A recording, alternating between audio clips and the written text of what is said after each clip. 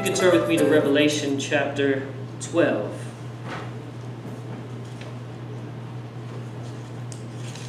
Revelation chapter 12. We want to begin reading in verse 7. Revelation chapter 12 and verse 7. And today, we're going to talk about the family. Is that all right with you guys? We're going to talk about the family and how we should treat each other and how the family can be a happy place. But notice here what the Bible says in Revelation 12, beginning at verse 7. Lord, again, we prayed before, but I pray once again to bless your word, to teach us, that we will have clear understanding. In Jesus' name I pray. Amen. Revelation 12 and verse 7. Notice what the Bible says here.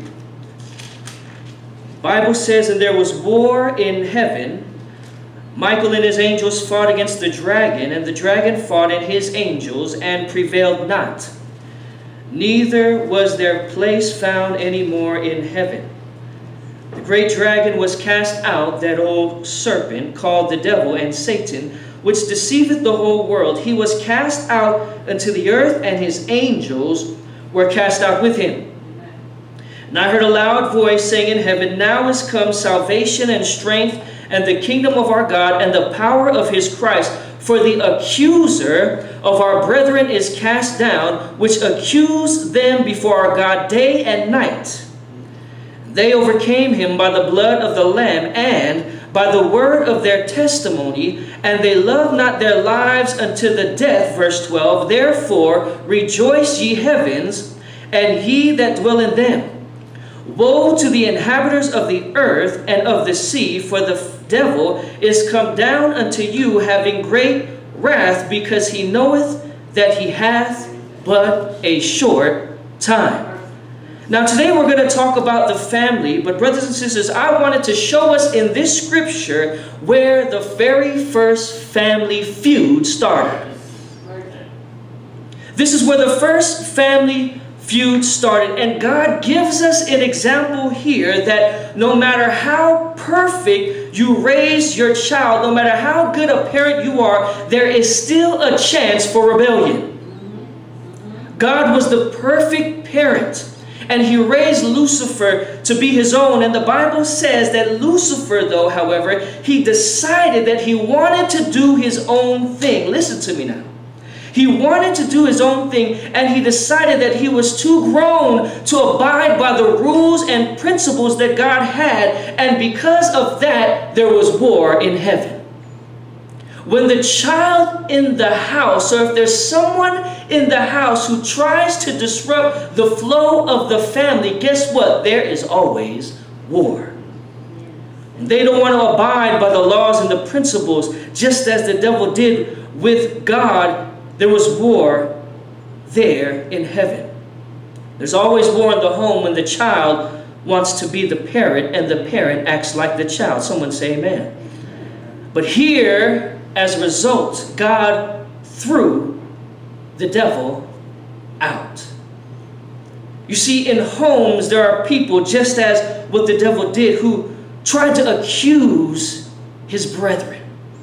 Started back-talking and backbiting and accused the brethren. And God, we don't know how long God had mercy on him and God allowed these things to happen. But there comes to a point in time where God said, enough is enough. He was fed up and he eventually had to kick the devil out. And the Bible says that the family in the home, they can rejoice now. Why? Because the problem child is kicked out now. Are you guys following me?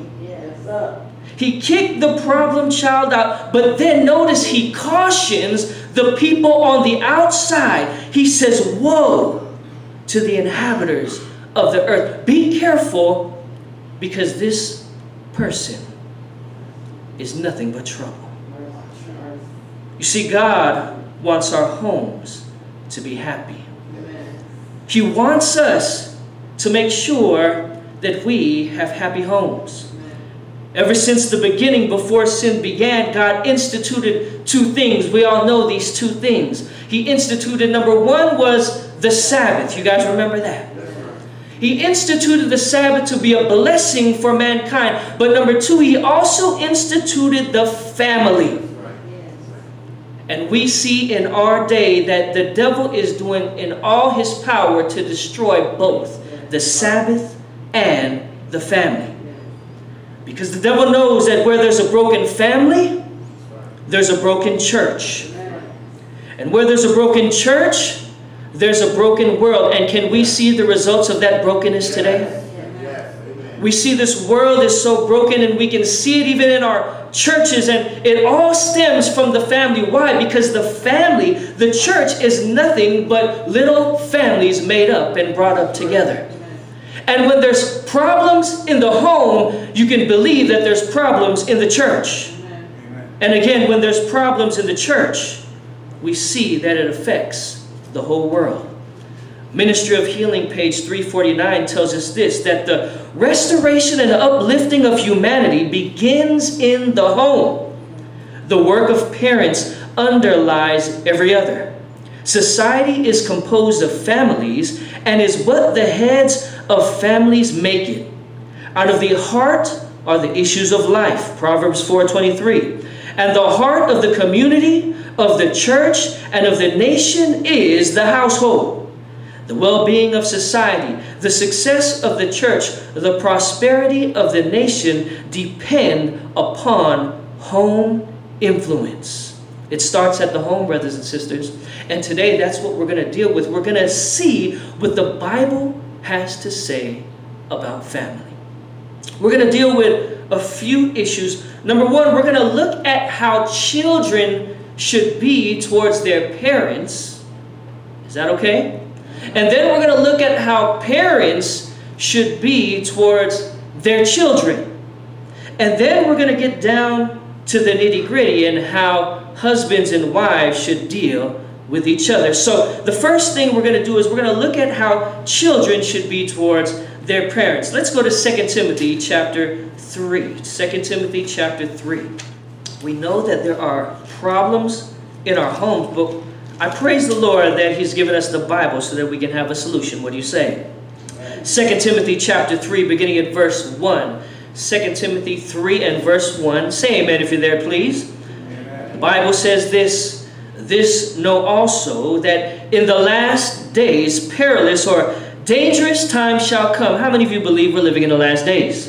Amen. Notice what it says, though. It gives us signs of what will take place in the last days. Verse 2, the Bible says, "For men shall be" what? "Lovers of their own self." Selfishness is the very first thing that Paul told Timothy would be the problem in the last days. And do you guys agree with Paul? Selfishness. For the most part, selfishness is the number one reason why we have broken homes. Selfishness is the number one reason why we have problems with our relationships. Why? Because we're not thinking about the other person, but we're thinking about who? Ourselves. And Paul says that the number one thing is men shall be lovers of their own selves. It goes on to say covetous, that's wanting other people's things. Boasters, that's talking about themselves and bragging. It says they're proud, blasphemers. And notice the next one. What does it say? Disobedient to parents. Come on now. Yes, children, this is one of the signs of the last days, that children will be disobedient to their parents. Now, do we see that today? You better believe it. Lord, help us. Children, you need to be happy that we are living in 2017 and not in Old Testament times. You know why you need to be happy? Turn with me to Deuteronomy. Look at what Deuteronomy 21 says, okay? Old Testament, Deuteronomy. After the book of Numbers, Deuteronomy chapter 21. Deuteronomy 21, beginning at verse 18. Young people, children, youth should be happy that we are not living in the Old Testament times. Be happy and praise God that you're living in 2017. Why? Because notice what this verse says here in Deuteronomy 21 and verse 18. The Bible says here, "If a man have a stubborn and rebellious son," we can put daughter there also, which will not obey the voice of his father or the voice of his mother, and that when they have chastened him, will not hearken unto them, then shall his father and his mother lay hold on him, and bring him out unto the elders of his city, and unto the gate of his place, and they shall say unto the elders of his city, This our son is stubborn and rebellious. He will not obey our voice. He's a glutton and a drunkard. Verse 21, notice, and all the men of his city shall do what? Stone him with stones, that he die. So shalt thou put evil away from among you, and all Israel shall hear and fear. Have mercy, somebody. Come on now. Children, you happy we're living in 2017, Melvin? You better say amen, Melvin. Come on now. Because here the parents had the right. If their children was continually stubborn and rebellious, the Bible says that this didn't happen right away, though, however. I'm not saying that once the child disobeyed right away, he was sent out to be stoned by the elders. No, the Bible says that the parents took time to chasten him. They tried to discipline him, but it tells us that he continued to rebel. He continued to disobey, and they brought them to the elders, and they had the right back in those days to take him out and stone him as an example. But you know what, young people? We're living in 2017, and it's a little bit different today. Because now there are laws against those type of things. Come on now. But the Bible tells us that children, you need to listen and obey your parents. Notice what Proverbs 1. Turn with me to Proverbs chapter 1 and verse 8. Proverbs chapter 1 and verse 8. Psalms, then Proverbs chapter 1 and verse 8. Children need to listen and obey their parents. Proverbs 1 and verse 8. The Bible says here, My son, hear the instruction of thy father, and forsake not the law of thy mother. The Bible says that my son or my daughter, hear the instructions, listen to the instructions of your father. It goes on to say to forsake not the law of thy mother. Why? Because this, in fact, is one of God's commandments. We studied it during Wednesday night prayer meeting, Sister Janet, didn't we? How the Bible says that one of the commandments are to honor your father and your mother, that thy days may be long upon the land which the Lord thy God giveth thee. I want to go to Ephesians chapter 6. Ephesians chapter 6, because children need to obey. It's one of God's commandments. The Bible even says that you need to obey and listen to your parents even when they're old. So here, it's not only talking about young children, but even as adults, you need to listen to your parents. The Bible says here in Ephesians chapter 6 that children, notice what it says here, Ephesians 6, beginning in verse 1. Children, obey your parents. What's those next three words, however? In the Lord. Come on now, what is it again? In the Lord. You have parents sometimes who may not be following the Lord. And I know there are some parents who teach their children to do bad things. There are some parents who are not in the Lord who teach their children to sell drugs. You ever know parents like that? I do. There are children there are parents who say, as long as their children do drugs and drink alcohol in my house, it's okay. Well, guess what? The Bible says to obey your parents, but as long as they are in the Lord. So if your parents tell you to do something contrary to what God asked you to do, just as Peter said, I'd rather obey God rather than man. We need to obey God rather than man, as long as your parents are abiding in the principles that God laid out. Children, you have the duty to obey your parents. If they're teaching you the wrong things, then you have the right to not obey them, but to obey God rather than them.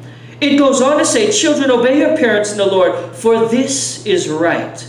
Verse 2 says, honor your father and mother, which is the first commandment with promise, that it may be well with you and you may live long on the earth. Here, the Bible says that there's a promise that you will live long and prosper upon the earth if you honor your father and your mother. Now, why? Why is that a promise? Well, guess what? Your parents, they've been around the block a couple times. Parents, have you been around the block a couple times? Come on now. And you've seen right and wrong. And you've even experienced yourself mistakes that you wish you've never done. And the reason why sometimes you nag your children, and do we do that sometimes to our children? Come on, parents. Yes, we do sometimes. But the reason why we do that is because we do not want them to make the same mistakes that we have done. My father always told me, don't be like me, be better than me. Because he's made mistakes in the past that he has to suffer with in his age. And we as parents, we want to do the same thing. We want to make sure that our children don't follow in our footsteps, but that they do even better than us. And that's why it's a promise that God has made, that if we honor, that if we obey them, we can live well upon this land. Now, parents, I know sometimes it's hard to teach our children. So children, we need to obey and honor our parents. That's our duty to our parents. But parents, the Bible speaks to us on how we need to deal with our children. And notice the next verse. In verse 4, the Bible says this. And ye fathers, now here it's specifically speaking to fathers, but I believe it can apply to our mothers as well. But it says fathers, it says provoke not your children to wrath. Lord, help me. I know as a father sometimes I do want to give that extra push. Fathers, can I get a witness? Any fathers in here that try to push their kids sometimes and kind of push them a little bit too much? Well, am I the only one? Okay. Amen. Okay, yeah, right. And it's hard sometimes, right? Because we want the best for them. But sometimes kids are hard-headed. But we forget how hard-headed we were as well, don't we? But it says, don't provoke your children unto wrath. In another version of the Bible, it says, don't annoy your children to cause them to be angry. Don't annoy them. Don't push them. And I know the reason why it says fathers, because you see that in the sports world today. You see how fathers want to push their kids into sports, and they may not even like sports, but because they play football, or because they play basketball, or they play baseball, they want their children to do that. But guess what? Sometimes children, that's not their thing. The Bible says don't provoke, don't annoy your child to wrath, but it tells us what they need to do. But bring them up, the verse goes on to say, in the nurture and admonition of the Lord. Did you guys hear that? You need to bring them up in the nurture. And the word nurture in other versions says to educate and to train our children in the admonition of the Lord. You've heard the text Proverbs 22 verse 6 before. Train up a child in the way he should go, and when he is old, he will what? He will not depart from him. Now when I looked at this text, I said, yes, this is a great text. You need to train up your child. But when I look specifically at the part where it says in the way he should go, I used to think in the way that I think he should go. Have you ever thought that before? Train up the child in the way you think he should go, but it says in the way he should go. It doesn't say in the way you think he should go. Listen to this now. You need to train up your child in the way that he should go. In other words, in the way that God wants him to go. Amen. Children are different. People are different.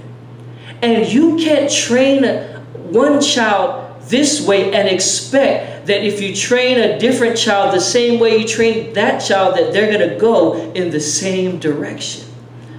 You have to allow that child to develop their own skills and their own character and their own gifts. And when you see those gifts, when you see those traits, then you train that child in the way that God is leading them. Why? Because, I had friends who were not good in school. Is anyone here not good in school? I was never good in school. Right?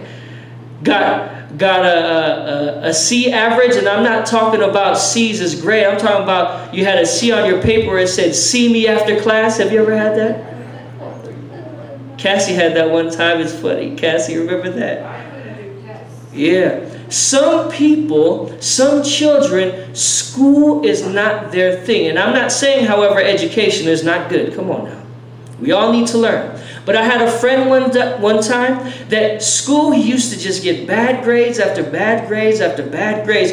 But if you put an engine in front of him, if you put something mechanical in front of him, his mind was working where he knew exactly how that engine worked. His gift wasn't in the school books, but it was in practical things. I knew people who didn't know how to tie their shoelace when they were in junior high, but they can sing like a bird. Come on now. You see, people have different gifts, and we need to train our child in the way they should go. Not necessarily in the way we think they should go. But as we train them in the way God has laid out, in the way they should go when they're old, guess what? They're not going to depart from it. Now, even though this is a principle, it's not a guarantee, because we've seen it just with Jesus and with God and being a faithful parent. There's always a chance for rebellion. We talked about that already. But now notice what it says in 2 Timothy. Turn with me to 2 Timothy, back to 2 Timothy. Because when we train our children, there are, however, certain things that we should train them about. Notice what it says here, back to 2 Timothy. Chapter 3.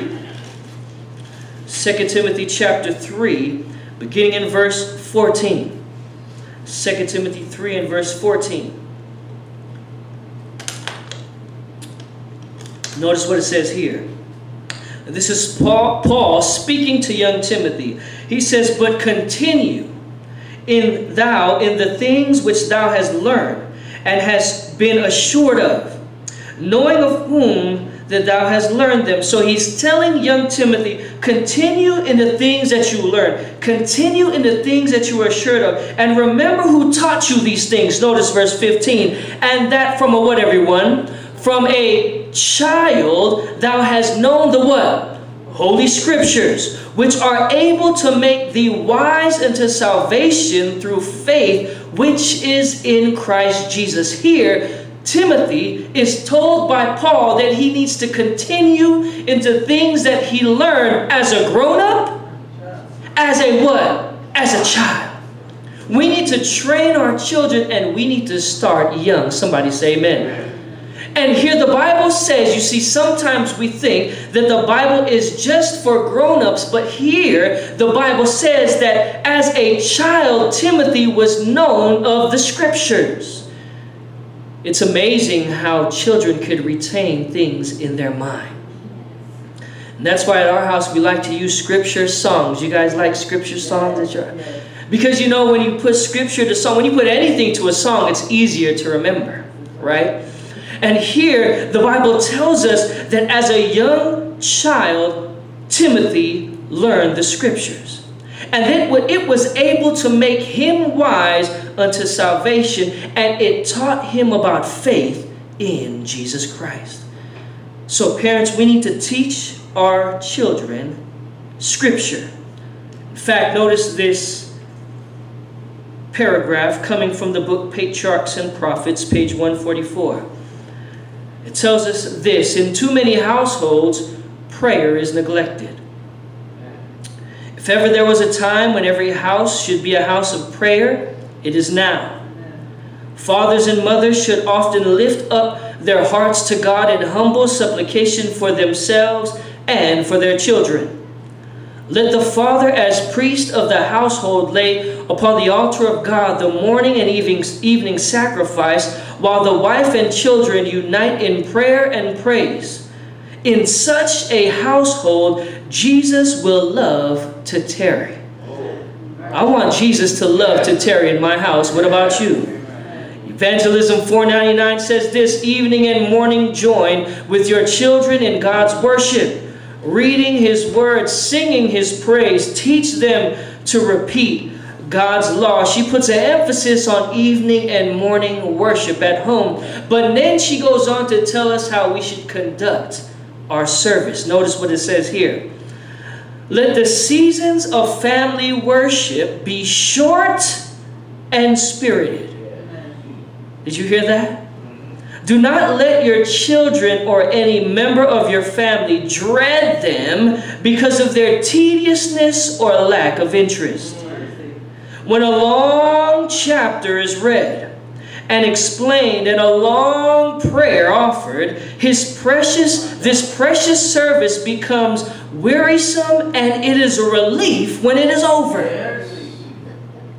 Let the father select a portion of the scripture that is interesting and easily understood. Few verses will be sufficient to furnish a lesson which may be studied and practiced through the day. Questions may be asked, a few earnest, interesting remarks made, or an incident short to the point may be brought in by way of illustration. At least a few verses of spirited songs may be sung, and the prayer offered should be short and pointed. The one who leads in prayer should not pray about everything, but should express his needs in simple words and praise God with thanksgiving. Worship in the home should be short and to the point. I want to haste to say that even prayer in the worship service should be short and to the point. I read that one place in Sister White's writings. I went to a church, Lord have mercy, where one of my elders, he preached those long prayers. Have you ever been in a church like that before? Where I think he preached the whole book of Genesis. And by the end of his prayer, half of the members woke up from their sleep. Keep your long prayers in your closet. Someone say amen. That's where your long prayer should be, in the closet, when it's just you and God alone. But when you have family worship, when you have worship at church, keep it short and to the point. You don't want the children, even I have a short attention span, come on now. And I don't want the worship service to be boring, but I want it to be short and to the point. With that said, let me move on. Come on, amen. The Bible goes on to say, let's go to Proverbs chapter 13, verse 24. Proverbs 13:24. Parents, we need to train up our children. Train them in the way they should go. Don't provoke them, but teach them, educate them, nurture them. Proverbs 13:24. We need to show them Scripture, teach them Bible. Notice, however, what it says in Proverbs chapter 13 and verse 24.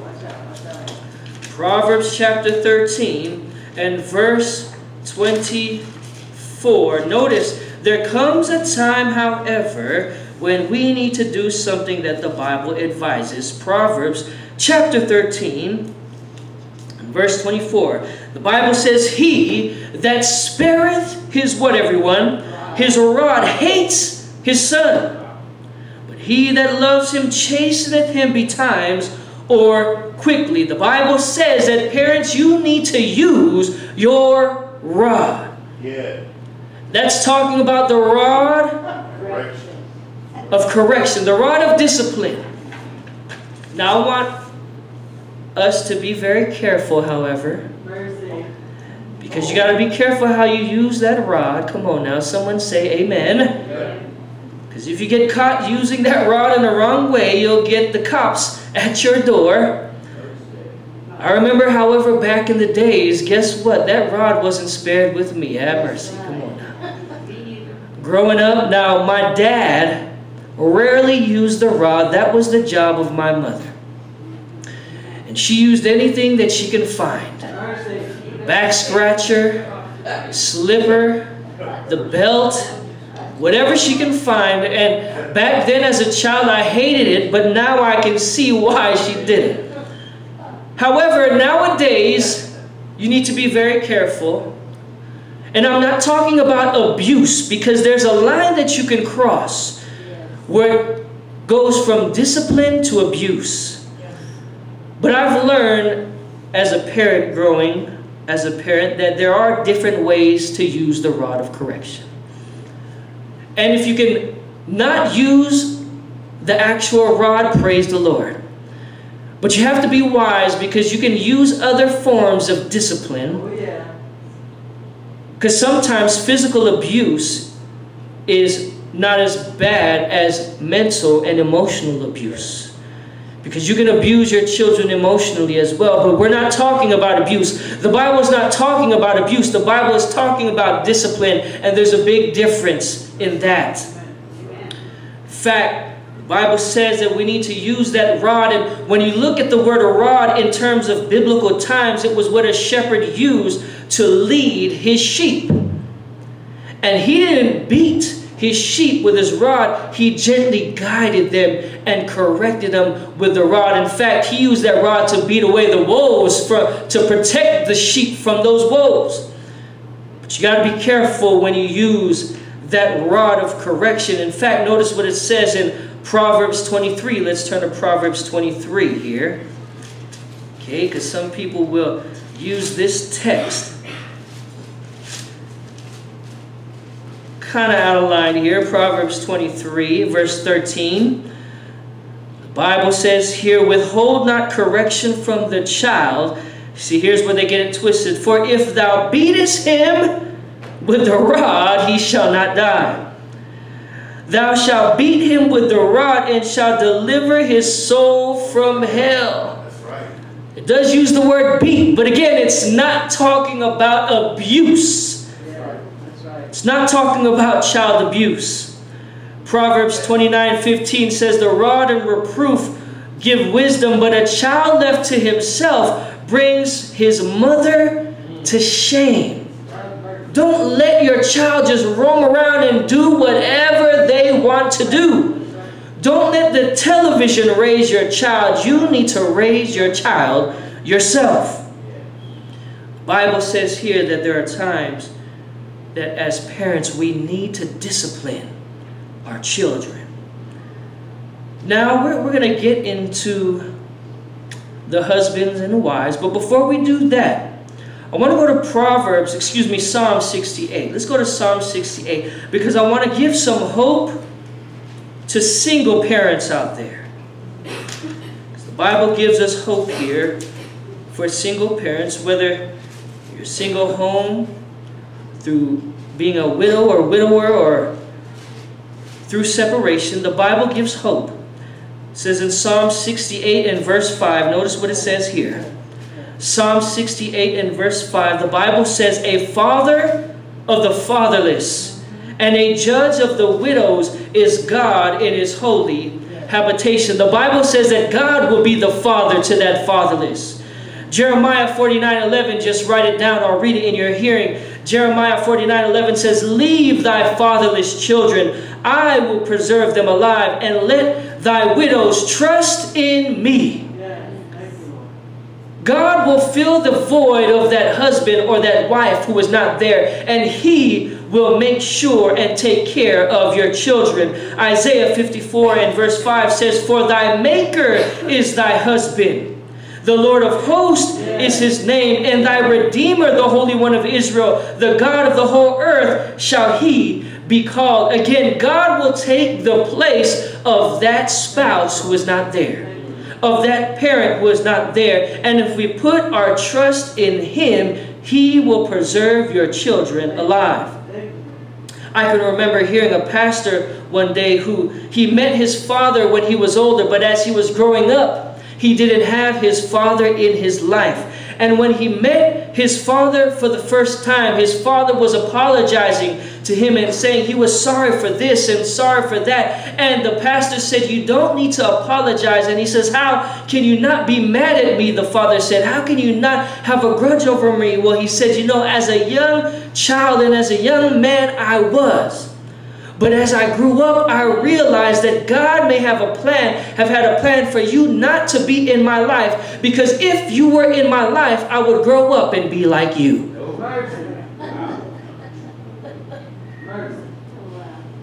Said if I grew up, I'd possibly be like you. So I thank God that He has not allowed you in my life. So mothers or fathers who are single parents, there's hope in Jesus. But now let's look at husbands and wives and our relationships. Now in the beginning, in the book of Genesis, God outlined the principles on how the family should be. Remember, He made Adam first, and He did not make Eve right away. And I believe there was a reason for that.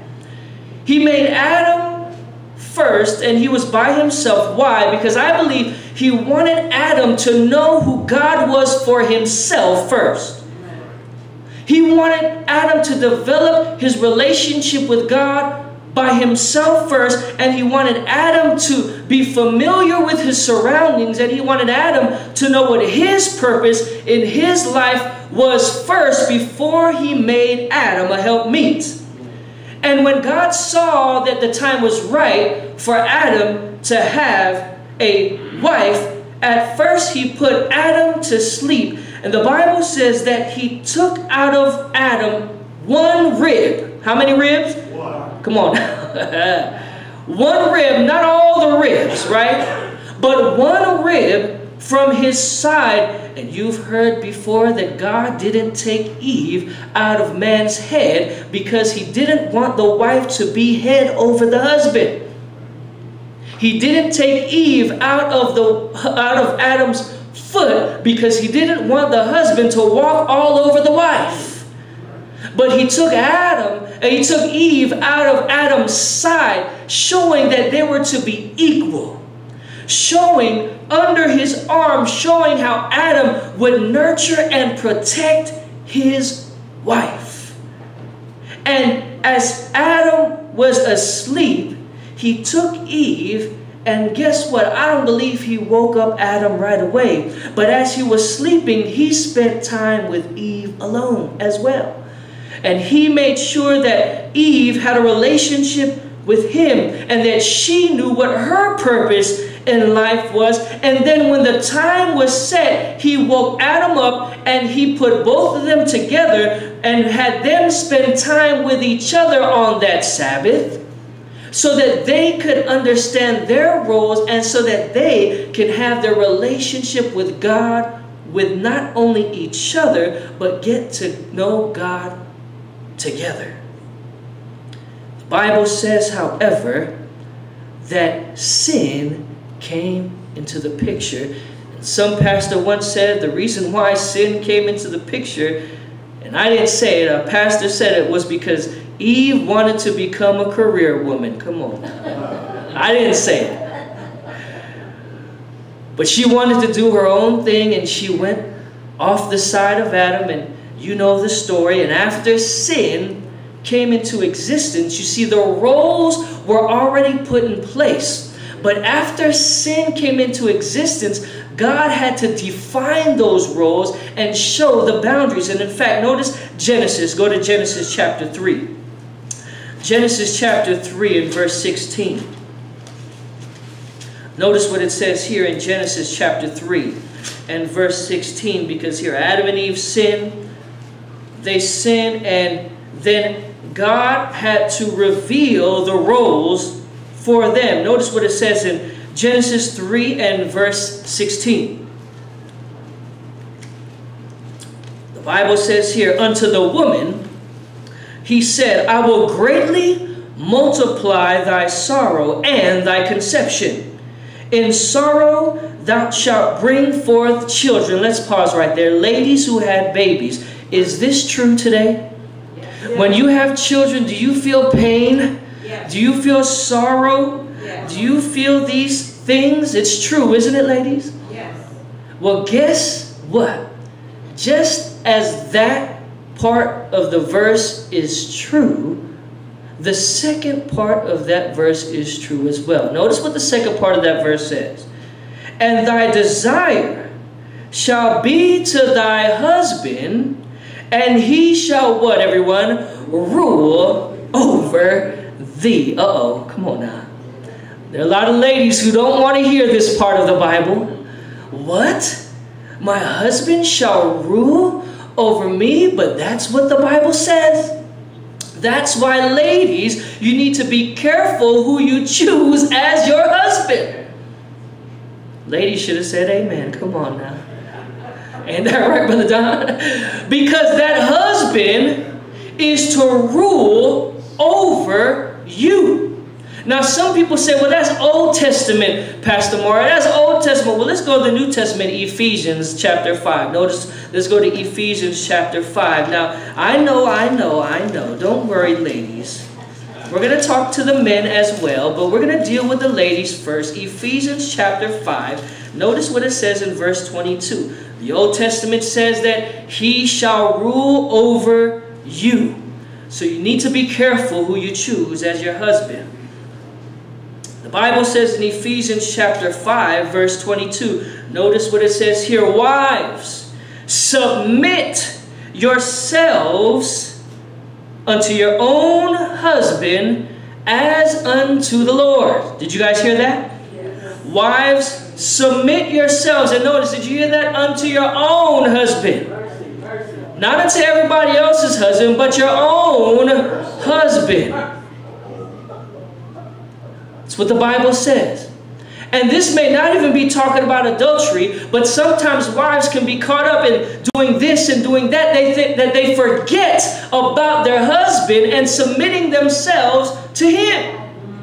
So you need to be careful that if you do want to work, and if your husband allows you to be a working wife, that you still need to remember that you need to take care of your husband and submit to him. Someone say amen. Come on, is my wife listening out there? Amen. Notice verse 23, for the husband is the head of the wife, even as Christ is the head of the church, and he is the Savior of the body. The husband, again, this is New Testament now, the Bible says is the head of the wife. Now, ladies, I know it's a hard thing to swallow sometimes, but if you have a husband who loves the Lord, it's the most rewarding thing that you can ever experience. Because if your husband loves the Lord, you know that even though he rules over you, even though he's head over you, he's not going to take advantage of you. He's not going to abuse you, but he's going to treat you as Christ treats the church. In fact, the Bible goes on to say, speaking to husbands now, verse 25, husbands, love your wives, even as Christ also loved the church and gave himself for it. Husbands, we even have a greater responsibility. Why? Because we need to be able to sacrifice even our own lives for our wives. Husbands, say amen. Come on now. Amen. Even if your wife is a shopaholic, guess what? You got to love your wife anyway. And you, if that's the wife you chose, you may have to work 2 or 3 jobs just to satisfy your wife. Come on now. That's why you got to be careful who you choose as a wife too. But it says, husbands, love your wives, even as Christ also loved the church and gave himself for it. It's a sacrifice, husbands, that you have to be for your wives. You have to sacrifice and love your wife and treat them as unto the weaker vessel with grace and with love. You need to honor them. Peter says, pray for them, be one-minded with them, be courteous, be loving towards them, and not render evil for evil. Not render railing for railing, but blessing for blessing. You know, even though we know these principles, and even if we practice these principles in the homes, there still are some problems in the homes. Every marriage is not perfect. Someone say amen. Come on now. There may be disagreements. There may be fights. But the Bible says that even though there's disagreements and fights, that you may have to learn to agree to disagree, but still love one another. It says you may be angry, but Ephesians 4:26 says, be angry and sin not. Let not the sun go down upon your wrath. At the end of the day, even if you have disagreements, you still need to get it right and know that you guys love each other. And remember the vows that you gave, till death do you part. And you need to work out those problems. Now, ladies, it doesn't speak to guys, but it talks about the ladies in this particular verse. Turn with me to Proverbs 21. Proverbs 21, okay? Proverbs chapter 21.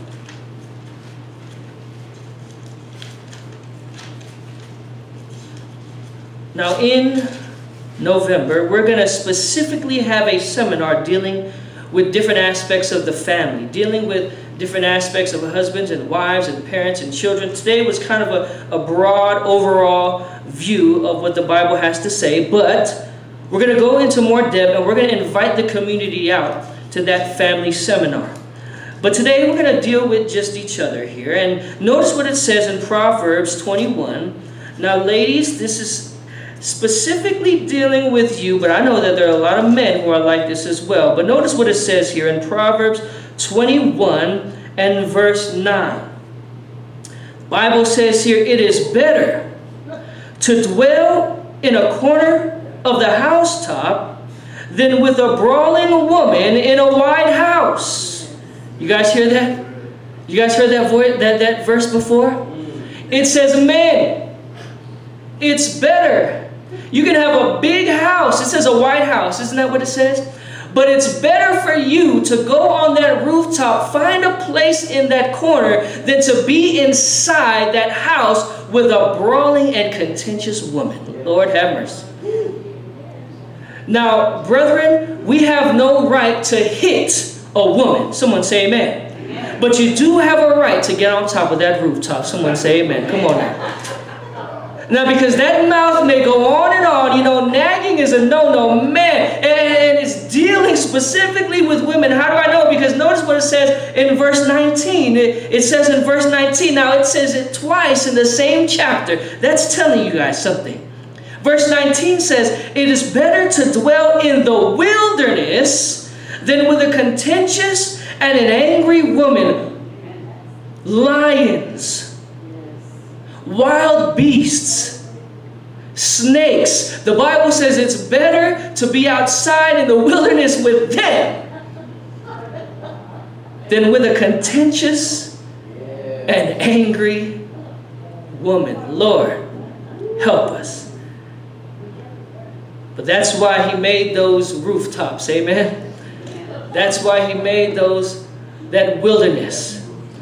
But men and women, husbands and wives, the thing we need to understand is that we, in a relationship, it's not a 50-50 thing.